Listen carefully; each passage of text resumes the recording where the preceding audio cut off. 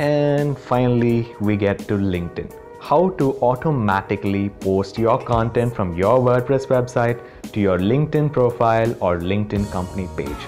About the only good thing to come off the Microsoft acquisition of LinkedIn is that LinkedIn became a whole lot more developer friendly all of a sudden.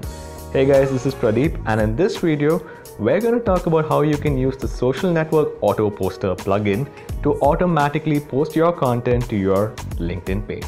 Let's get started.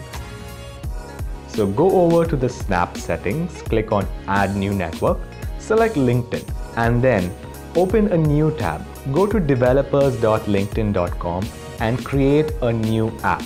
Give your app an innovative name.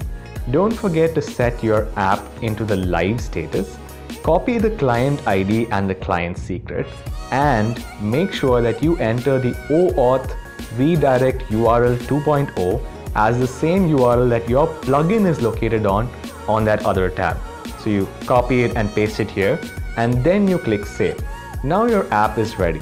Copy your client ID and client secret back into your other tab, paste it in there, and then click on Authorize your LinkedIn connection.